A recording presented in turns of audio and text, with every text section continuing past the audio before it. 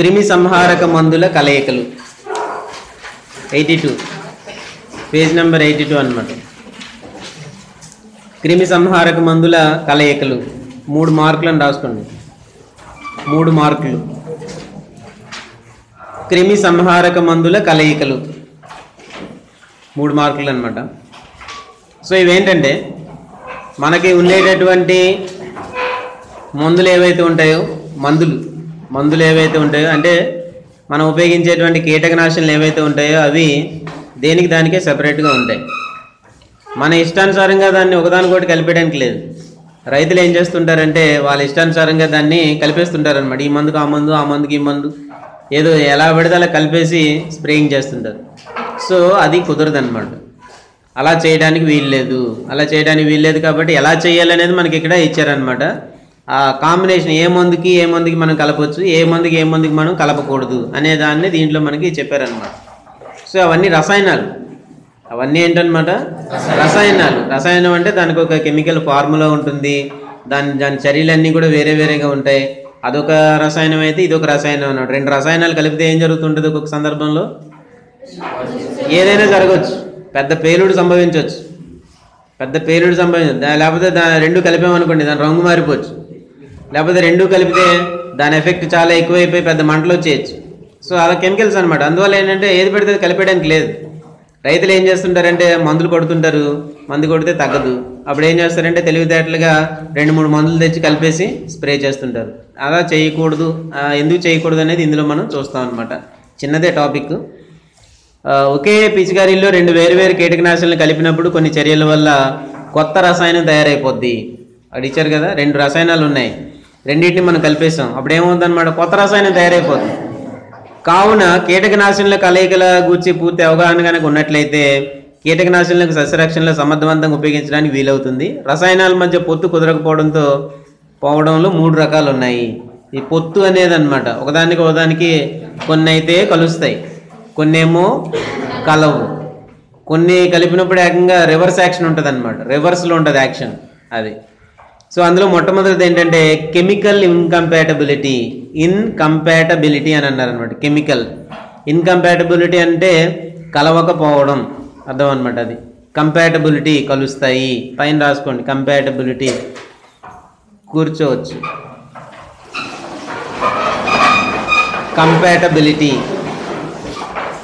Compatibility అంటే కలయిక అని రాసుకోండి.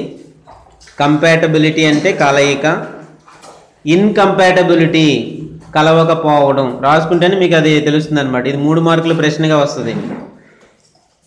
ఈ చివరికి పేజీలో ఉంది కదా, ఇదేం వస్తుందిలే అని మాత్రం నిర్లక్ష్యం చేయడానికి లేదు. ఈ 2 కూడా 2 షార్ట్ నోట్స్లు తప్పకుండా వస్తుంటాయి అన్నమాట.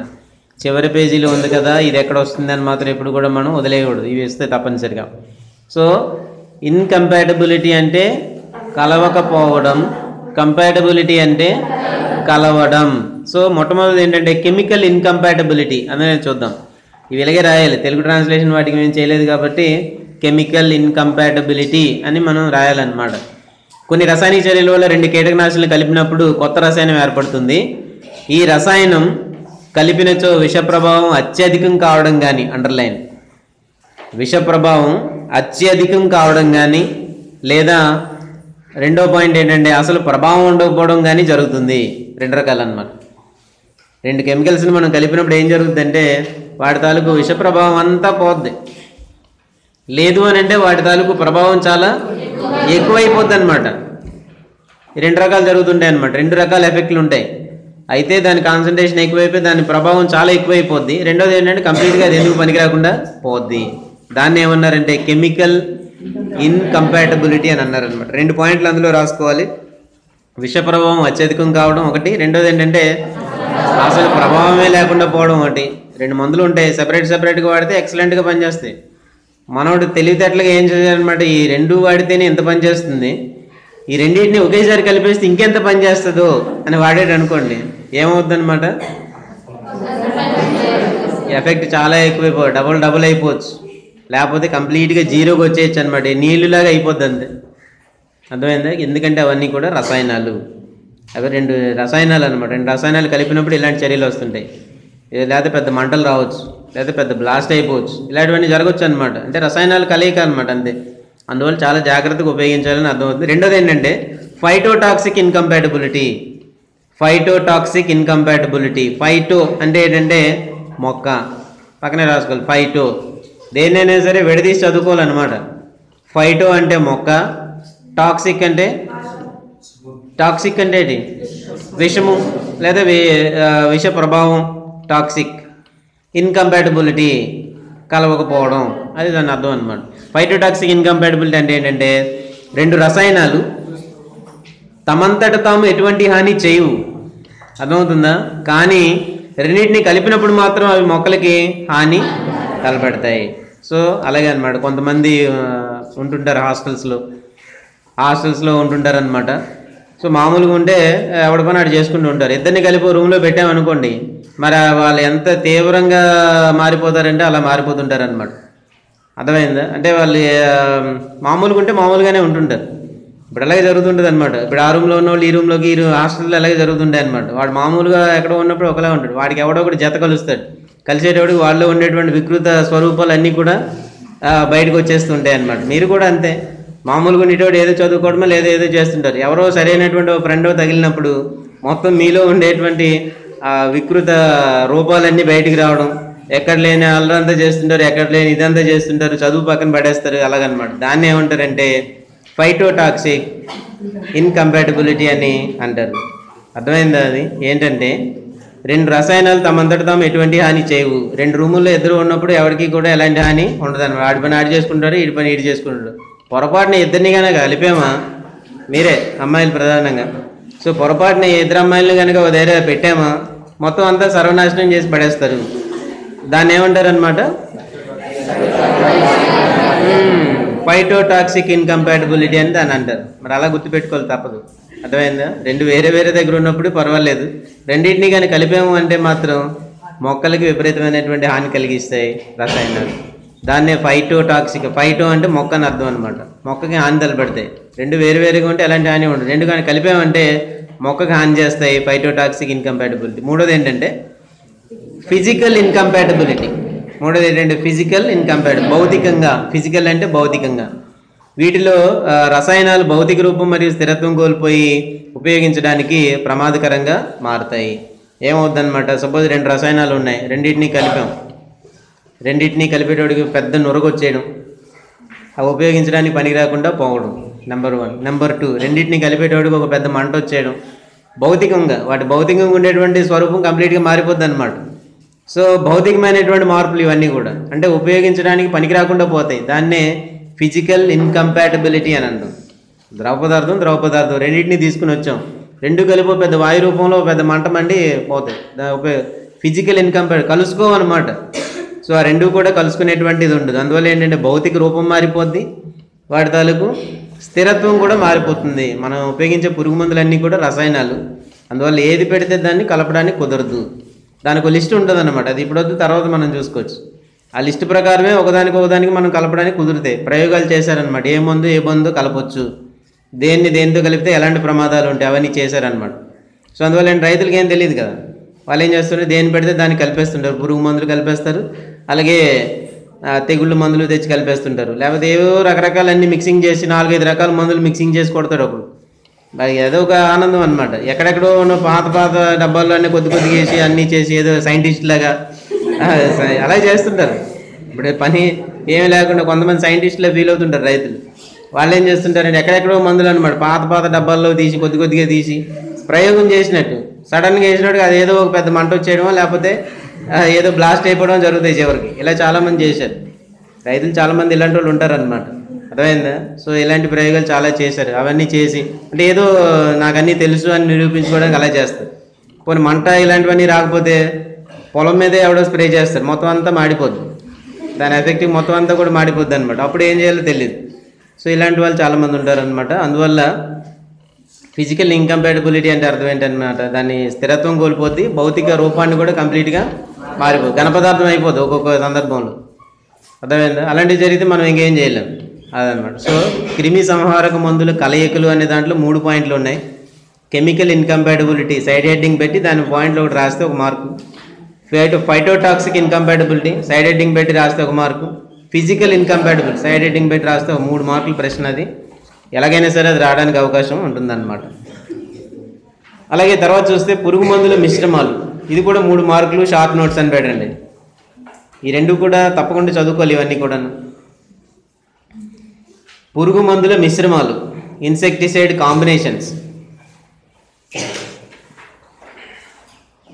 ఇది కూడా బిట్లు వచ్చాయన్నమాట. పురుగు మందుల మిశ్రమాలు, ఒక్కొక్క పురుగు మందును ప్రత్యేకంగా ఉపయోగించడంతో పోలిస్తే 2 పురుగు మందులు కలిపి తయారు చేసిన మిశ్రమ రసాయనం వల్ల దీని యొక్క పనితనం పెరిగి వివిధ రకాల పురుగుల ఉధృతి సమర్థవంతంగా అరికట్టడానికి తోడ్పడతాయి. ఇప్పుడు ఏదో ఇష్టానుసారంగా కలిపేస్తే ప్రాబ్లం రావచ్చేమో, కానీ మన లెక్క ప్రకారం జాగ్రత్తగా ప్రయోగాలు చేసి ఏదేది కలుపుకోవచ్చో చూస్తే 2 పురుగు మందులు కలిపినప్పుడు వాటి తాలూకు ఎఫెక్ట్ బాగా ఉండేవి కొన్ని ఉంటాయన్నమాట. ఏది పెడితే అది కలిపేయకుండా కొన్ని ప్రయోగాలు చేసి కనుక్కున్న తర్వాత కొన్ని మందుల కలయికలు చాలా ఎఫెక్టివ్గా ఉంటాయి. 2 వేరే వేరేగా ఉండేటప్పుడు కంటే కూడా 2 కలిసినప్పుడు వాటి తాలూకు ఎఫెక్ట్ ఇంకా బాగుండడాన్ని గమనించారనమాట. అలాగే మన స్టూడెంట్స్ లాగే ఇద్దరు వేరే వేరేగా ఉండేటప్పుడు సరిగ్గా చదవలేరు. ఎవరో సరైనటువంటి ఫ్రెండ్ ఎవరైనా తగిలారనుకోండి, అప్పుడేంటి ఆటోమేటిక్గా ఇద్దరికి చదవాలనిపిస్తుంటుంది అనమాట. ఇప్పుడు ఇద్దరు వేరే వేరేగా ఉంటారు, వాళ్ళు చదవలేరు వీళ్ళు చదవలేరు, అనుకోకుండా ఫ్రెండ్స్ అవుతారు. ఏదో టైంలోనో ఎక్కడో మెస్లోనో ఫీల్డ్లోనో లేకపోతే ఎక్కడో ఏదో సాలూరు నుంచి వచ్చినప్పుడు ఎక్కడో ఫ్రెండ్స్ అవుతారు అనమాట. సో ఆ కాంబినేషన్ కరెక్ట్గా కుదురుతుంది, కంపాటబిలిటీ ఉంటుంది అనమాట వాళ్ళిద్దరికి. అంటే వాళ్ళ ఆలోచనలు లేకపోతే వాళ్ళు ఏంటో అన్నీ కలుస్తాయి అనమాట. అప్పుడు ఏం జరుగుతుందంటే ఆటోమేటిక్గా వాళ్ళు సడన్గా చదువుతుంటారనమాట. చాలామందిని ఇలాంటి వాళ్ళని చూసాం. మామూలుగా నార్మల్గా ఉండే వాళ్ళు తర్వాత సెమిస్టర్స్లో టాపర్స్ అయిన వాళ్ళు చాలామందిని మనం చూడడం జరిగింది. సో ఏంటనమాట కలయిక, దాన్నే కంపాటబిలిటీ అంటాం. ఇన్కంపాటబిలిటీ కాదు, అది కంపాటబిలిటీ అనమాట. దానివల్ల బెనిఫిట్ ఎవరికి? ఇద్దరికి కూడా బెనిఫిట్. ఇద్దరు వేరువేరుగా ఉండేటప్పుడు కంటే ఇద్దరు కలిసినప్పుడు ఆటోమేటిక్గా బాగా చదవడం, మంచి గ్రేడ్ పాయింట్ తెచ్చుకోవడం, వాళ్ళని చూసి మిగతా వాళ్ళు కొంతమంది ఇన్స్పైర్ అవ్వడం, ఇలాంటివన్నీ కూడా చాలా జరుగుతూ ఉంటాయి. సో అలాగే ఇక్కడ కూడా మనకి కూడా అలా జరిగింది. ఏంటంటే ఇక్కడ చూస్తే కొన్ని మిశ్రమాలు అక్కడ మనకి ఇచ్చారనమాట. ఏంటంటే అవి క్లోరిపైరిపాస్ 50% ఈసీ, అలాగే సైపర్మెథ్రిన్ 5%. దాని వ్యాపార నామం ఏంటంటే నూరెల్ D505. ఈ బిట్ చాలాసార్లు వచ్చిందనమాట. ఈ మొత్తం ఈ టేబుల్ అంతా ఇంపార్టెంటే, చెప్తున్నాం కదా, టేబుల్ అంతా ఇంపార్టెంటే. Chlorpyrifos 50% EC plus cypermethrin 5%. దాని వ్యాపార నామం నూరెల్ D505. నివారించబడే పురుగులు ఏంటంటే ఆకుతుల్చే పురుగులు, కాయలు తినేటువంటి పురుగులు. రెండోది ఏంటంటే ప్రొఫెనోఫాస్ 40% ప్లస్ సైపర్మెథ్రిన్ 5%. ఈ గుర్తుపెట్టుకోవాలి, ప్రొఫెనోఫాస్ 40%, సైపర్మెథ్రిన్ 5%. దాన్ని ఏమన్నారంటే పాలిథ్రిన్ అన్నారు, వ్యాపార నామం అనమాట. అప్పుడు ఇచ్చిన దాంట్లో అలా ఉన్నాయి. తర్వాత చాలా కంపెనీల వాళ్ళు చాలా కనుక్కుని ఉంటారు. పాలిథ్రిన్ కాయ తొలిచే పురుగులు మరియు రసం పీల్చేటువంటి పురుగులు అనమాట. అలాగే మూడోది ఏంటంటే ట్రైజోఫాస్ 35%, అలాగే డెల్టామెథ్రిన్ 1%.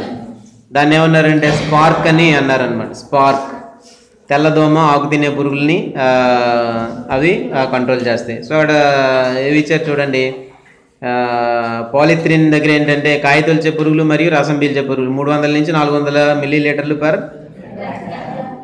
ఎకరానికి అని ఇచ్చారు. 1 మిల్లీలీటర్కి అయితే 2 మిల్లీలీటర్స్, పక్కన 2 ml per litre, 2 ml per litre. అలాగే తెల్లదోమ ఆకు తినే పురుగులు ఉంది కదా స్పార్క్, దానికి కూడా 2 ml per litre, 2 ml per litre అనమాట.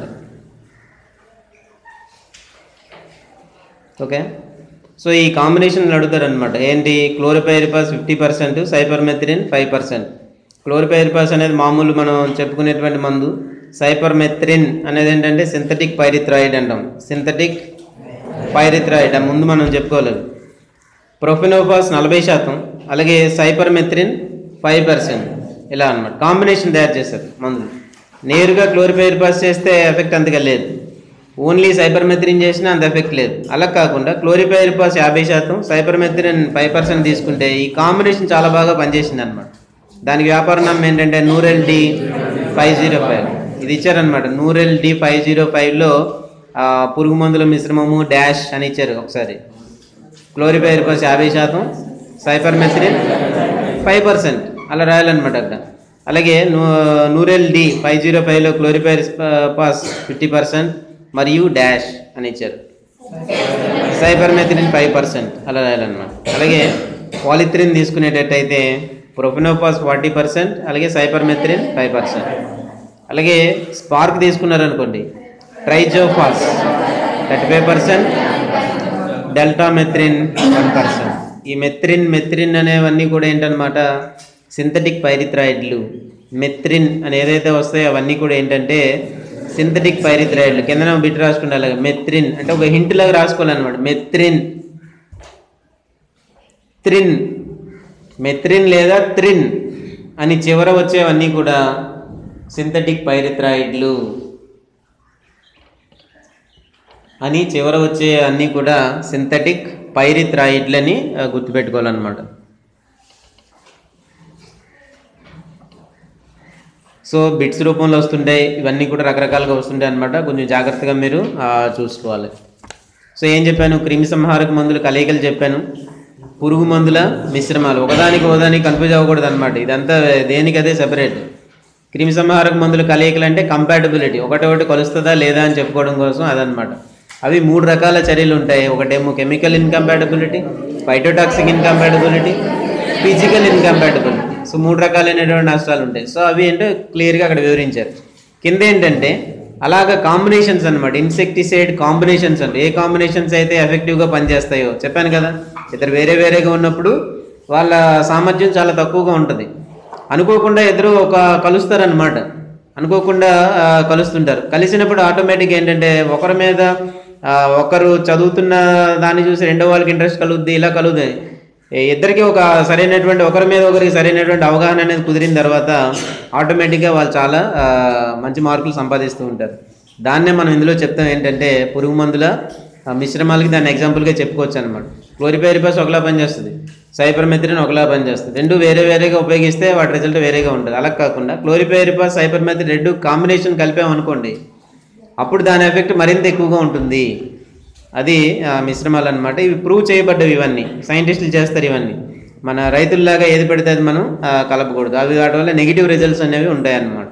సో ఈ 2 కూడా 2 షార్ట్ నోట్స్లు 3 మార్కులు అని పెట్టుకోండి దయచేసి. దానికి తప్పకుండా చదవాలన్నమాట, వదిలేయడానికి లేదు. అలాగే ఇన్సెక్టిసైడ్ ఫార్ములేషన్స్ 12 మార్కుల ప్రశ్న, మ్యాచింగ్ బిట్స్ 12 మార్కుల ప్రశ్న రాదు, 12 బిట్లైనా వస్తాయి దాంట్లో.